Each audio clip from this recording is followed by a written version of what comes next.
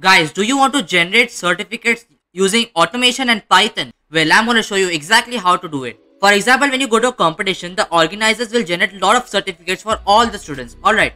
Well, that's not an easy job to be done manually. So it's done with the help of automation using programming. I'm going to show you exactly how you can generate a batch amount of certificates together in a second. There are a couple of requirements for making this certificate automation program. First of all, you need to have a certificate template.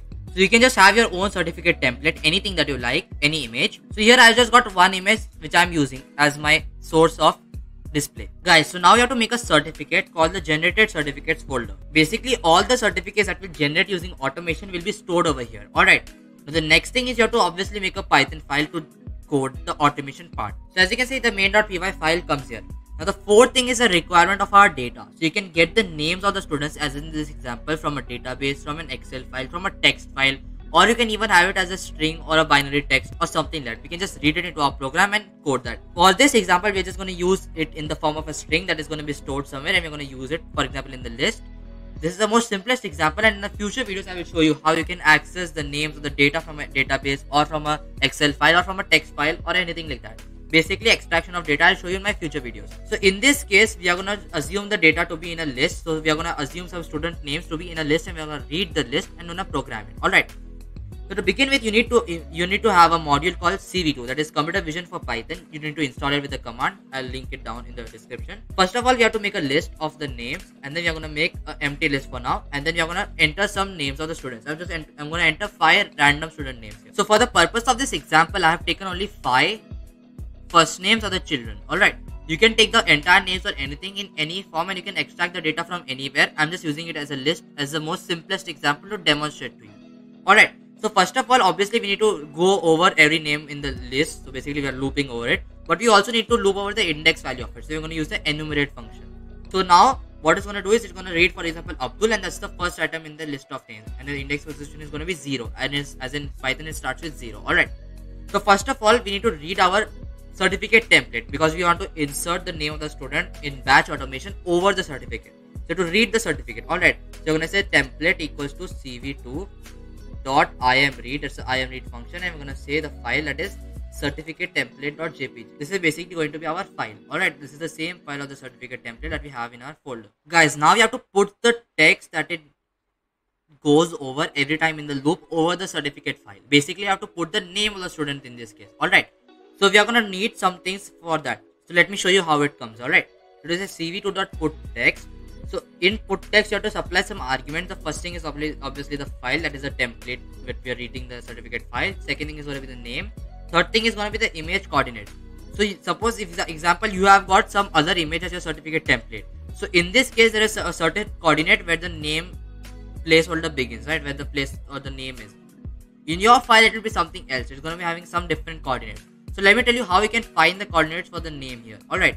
So you can just right click on it and you can open the file with Paint. Once you open the file with Paint, you can just zoom in a bit, and as soon as you move your cursor over the file, at the bottom left corner of your screen, you can see the coordinates, the live coordinates. Alright. So in this example, we're just going to fill in the main name placeholder over here. Alright. So for example, I'm going to fill in only the first name. So I'm going to take this place to be the center of the name because the placeholder. So I can see the coordinates in the bottom left corner is 183, 176. Okay, so we're going to take those coordinates. We're going to just add 1 or 2 coordinates here, and we're going to take them and going to fit it into our program so that we can fill the name on this. Let me show you how it works so you'll get a better understanding. 187, 176. Guys, now you have to put the scale of the text. Alright. Guys, now you have to provide the text. So we are going to use the default text of CV2. There are some default text which you can use. So you can just select any of them for the example here. So you're just going to select cv2.hershey_complex as just an example. Okay. Then you have to give the font scale. So we're just going to give the font scale of 0.4, 0.5. You can just experiment with this value according to your certificate size of the placeholder, etc. Alright.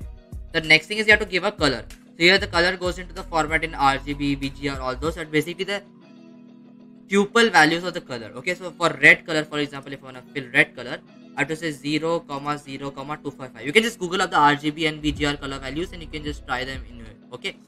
The thickness. So we're just going to go with thickness of 1 just as a standard. Okay. Finally, you need to go with the line size. It's going to be cv2.line_AA. That's just a standard. Alright.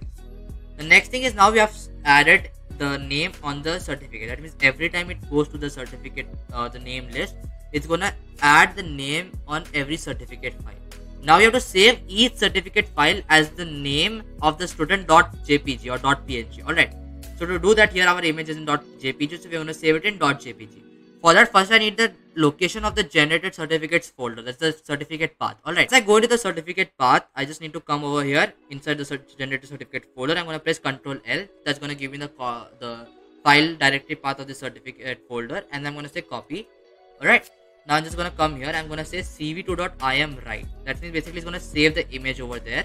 And then we're going to give it in the form of f string. And we're going to say like this. You have to put again a forward slash because in this directory you have to save it. Alright. Now we have to put this like this, open and close set or a brace. Now you have to fill in the name over here. Alright. And then .jpg. And then you have to save the template file. Obviously the image file that is of ours. Okay. Now the next thing is going to be, we're just going to print what we are actually doing in the program. It's going to be the processing index. Okay. So you're going to say print processing certificate. Okay. And then we're going to say a empty brace. Again a dash and an empty brace. Okay. Now we're going to format it with index +1. And I'm going to say length of list of names. Alright. So what this line does is that it's going to say processing certificate. That is index value is suppose 0 in the list. So 0 + 1 is as it starts with 1 in the printing part. So you're going to say processing certificate 1 out of the list of names is for example 5. So processing certificate 1 by 5, 2 by 5, 3 by 5, that's going to come up. Alright. Because you've got 5 names here, so the length of the list is going to be 5. Now let us just run our test program. So as you can see, when I run my program here, you can see processing certificate 1 by 5, 2 by 5, 3 by 5, 4 by 5, 5 by 5. And then it's just going to show done. Obviously, you can just print it yourself. Print done. Alright. When you come into our folder over here, you can see the generated certificates folder. So if I come into my main folder, inside that there is a generated certificate. So inside the main folder there is a generated certificate folder, and you can see there are 5 files. There is abdul.jpg, akshit.jpg, harris.jpg, basically the student name.jpg. So if I open this file, you can see that the student name has automatically been filled in. This is just the simplest example. Now you can have this entire student full name, you can find the optimum coordinates, and you can just fill it inside the placeholder. And then you can even fill the signature and all those things that can be done with the help of automation. Just that you need to understand the logic of how the program works, which I have demonstrated to you. So guys, if you found this program useful and if you think you can use this somewhere in your real life application, then make sure to give this video a thumbs up. And also don't forget to subscribe, like and share for more future videos on such interesting and amazing topics. So till then, bye, be safe and goodbye.